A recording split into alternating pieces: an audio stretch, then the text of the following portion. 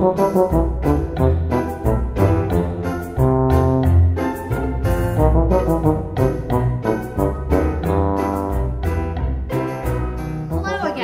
I'm Ramona Rhapsody, a new associate company member with Noveltease Theater, and now I'm chatting with Miss Elaine Yes and Fosse Jack about Emily's Prayer from the Canterbury Tales. This piece is from Noveltease's 2021 autumn show, The Canterbury Tales. In The Knight's Tale, we hear the story of Emily, a young woman who wants to be a maid all her life, and prays to Diana, goddess of the moon and hunt, for the two men who are seeking her attentions to be distracted from her so that she can live her life. This piece is performed by Miss Elaine Yes and choreographed by Fosse Jack. Welcome, Miss Elaine Yes and Fosse Jack. Thank you. Hi, thanks, Ramona. So why this excerpt from this book? Well, I think one of the choices that we made in wanting to feature this particular piece was this piece, Emily's Prayer from The Knight's Tale, is the only piece from that particular show that really focuses on one particular character, on Emily, and on Emily's journey and her relationship with herself. And so it felt like a really good piece to share in this sort of format and to talk about with you. So. Awesome. Are there things about this book that resonate with you or that inspire you, Miss Elaine? I think that this particular passage of the tale from the Canterbury Tales is interesting, particularly in this adaptation where Emily is given a little bit more agency over her story, where she is telling it herself as opposed to a separate knight, which is the twist in the script where she is telling her own story and transforms into the knight at the end of her tale.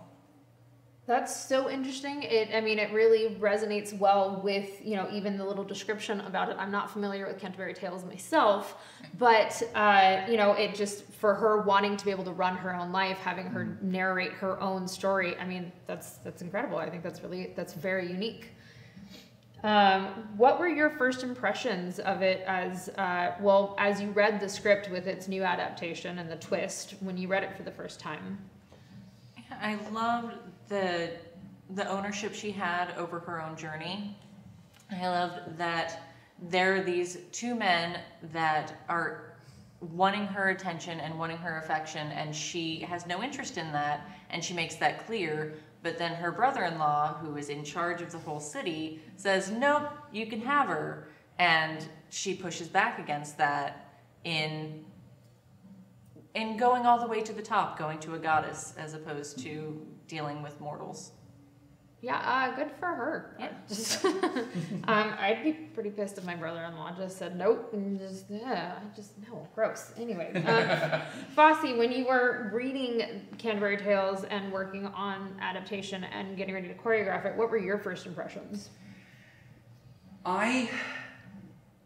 First of all, I think when I first read the story, I was struck by a lot of the same sort of feelings about this idea of agency and about being able to tell your own story. As Chaucer wrote the story, and The Knight's Tale specifically, Emily is just part of a legend. It's part of a folk story that the knight is sharing, and in a lot of ways, I think that is. I think so often in the stories that we tell in pop culture and in so much of the canon of classic literature, women don't get to tell their own stories. And it's still very new in a lot of ways. It's not universal. In some places we do have it. We do have examples in classical literature where women get to tell their own stories, and I think it's our job as a theater company to take those moments and to amplify them, but also to take those stories that don't have that particular element and change it so that they do. So to change the narrative in such a way that it gives that agency and that power.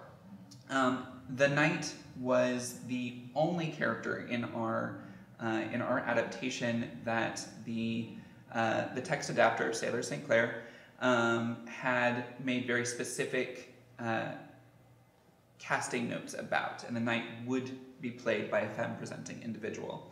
That was very important. And I think that when I first had a chance to read the script, to sit with this particular story, with the kind of weight and gravitas of what the knight and Emily being one and the same really lends to it, but also kind of how that changes the way we see the other characters in the story. It really changes things in a really fun and I think impactful way. And then just taking this particular piece and leaning into all of the kind of steps of coming in and owning one's own self, in this idea of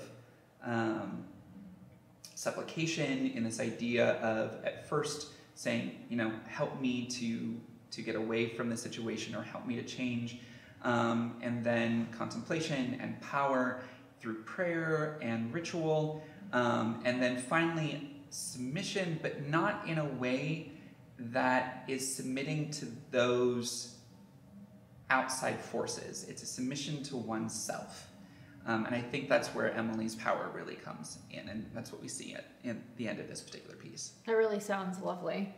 Are there any specific passages from this text that inspire you, inspire the piece, that really make it, you know, that extra wow factor, at least personally to you?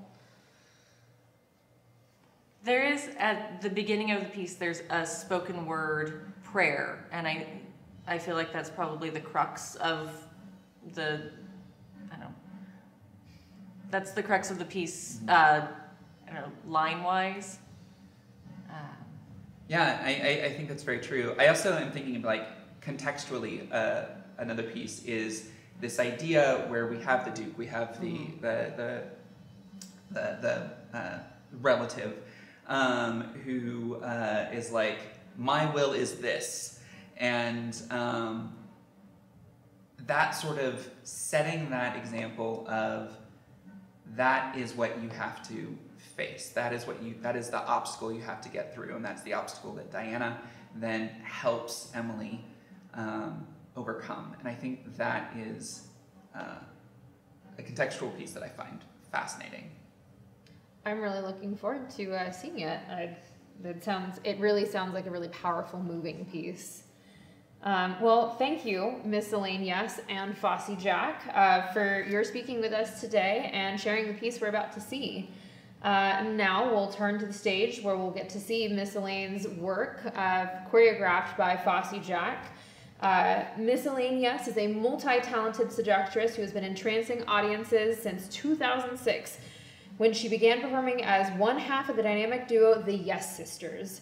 Over the years, she has embodied iconic heroines, lovable villains, bath-loving Muppets, ooh, sounds like fun, Golden Age Hollywood starlets, and a variety of pop culture favorites. She is also an associate member of the Noveltease theater company. And now we turn to the stage where we'll see Miss Elaine Yes present this piece inspired by Emily's Prayer from the Canterbury Tales.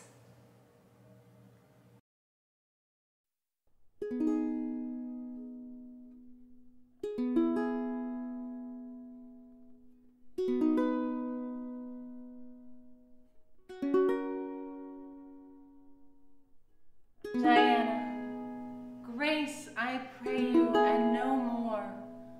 Send love and light betwixt these two, and turn their hearts away from me, so that all their love and hot desire, and all their busy torment and their fire be quenched, or turn toward another's face.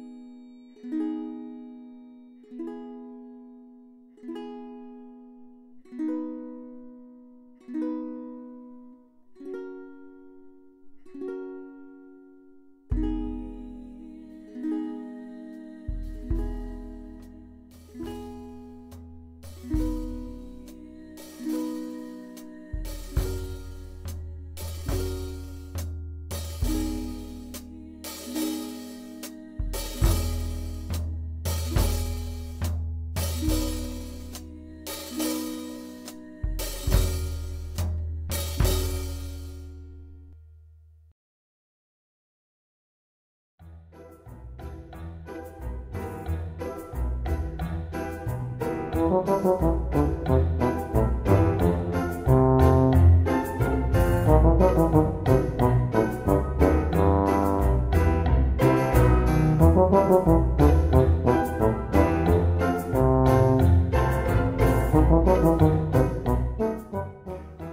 for watching Ekphrasis, a production of Noveltease Theater. If you enjoyed this episode, we invite you to make a tax-deductible donation through the link in the video description. And don't forget to like and subscribe below so you don't miss our next episode.